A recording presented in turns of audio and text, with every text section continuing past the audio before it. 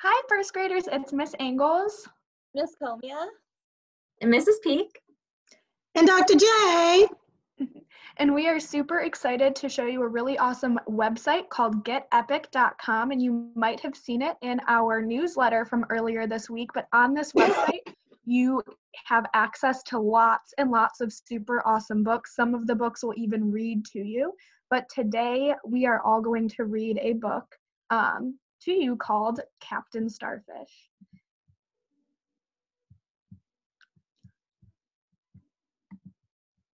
In just 1 second.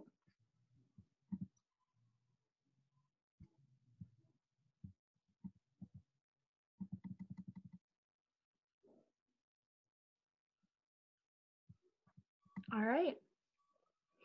Okay, boys and girls, let's look at the cover of Captain Starfish. I would like for you to make a prediction. What do you think this book is about? We know the title says Captain Starfish, but remember, it may be different. Take a moment, think about what you think this story is about, and at the end, let's see if you were correct. And remember, while we're reading, use your 5-finger retelling strategy to identify the characters, setting, in what happens in the beginning, in the middle, and at the end. All right, so we're gonna get started. Captain Starfish by Davina Bell, illustrated by Allison Colpoys.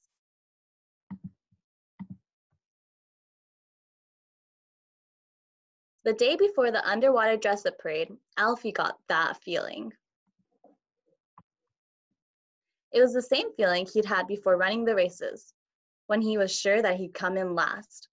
It was the same feeling he'd had before Antoinette's reptile party, and he was worried about musical chairs. It wasn't a nice feeling.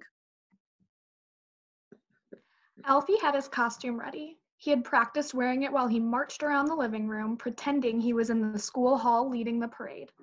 "You look nice, Alfie," Mom said in a very proud voice. "You'll be the star," Dad said, and winked his eye. "You're brave," Alfie said to himself. "You are brave enough to be Captain Starfish." But it wasn't really true. Alfie hadn't gone to the running races.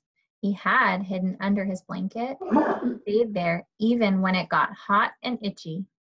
Alfie had only gotten halfway to Antoinette's reptile party before he'd asked his mom to turn the car around. He had hidden Antoinette's present away, but sometimes it poked out and Alfie got the feeling again.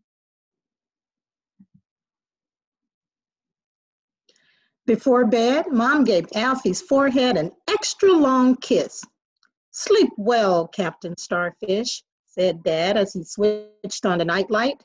But Alfie didn't sleep well. In the night, he dreamed, and they weren't nice dreams. He dreamed about a big, angry octopus with a tiny hat. He dreamed about a hissing sea snake and a spiky pufferfish, and not being able to get out of a bubble.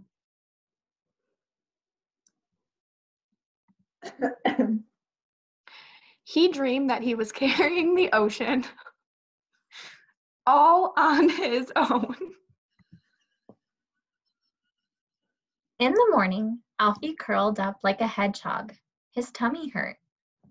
"I'm not brave enough to be Captain Starfish," he whispered to the cowboys on his wallpaper.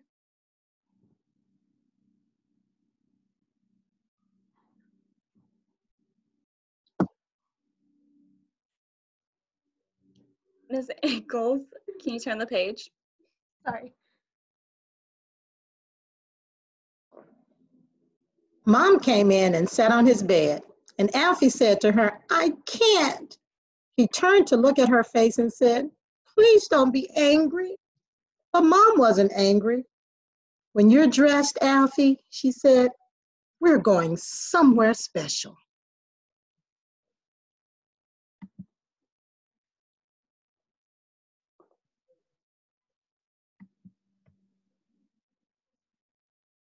Everything there was shimmery and beautiful.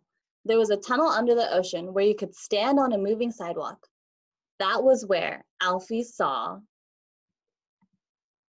A starfish. It was blue and white and perfect, just like his costume. Alfie looked down at his sneakers. All around him, the ocean felt as heavy as the world.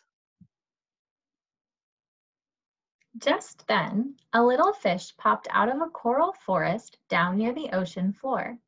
Its fins reminded Alfie of a tiny butterfly. It came right up to the glass and wiggled at Alfie, and Alfie whispered, "Hello." Then it swam straight back into the coral forest. Alfie watched and waited, but it didn't come out again.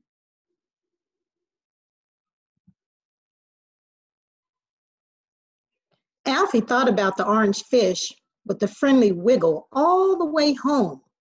He came out, but only for the tiniest second, said Alfie. I think he smiled at me. Sometimes clownfish need to hide away, said Mom. It's just what they do. People too, said Alfie, thinking of the dress-up parade, which didn't seem quite so scary now. Mom nodded. Yes, people too.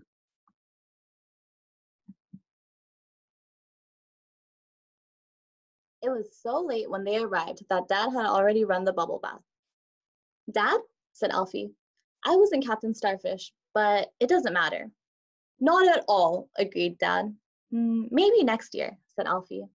Next year, I'm going to dress up as a clownfish, Alfie told the cowboys on his wallpaper. And that is just what he did. The end. Yay! Thank you so much for reading with us. Was your prediction correct?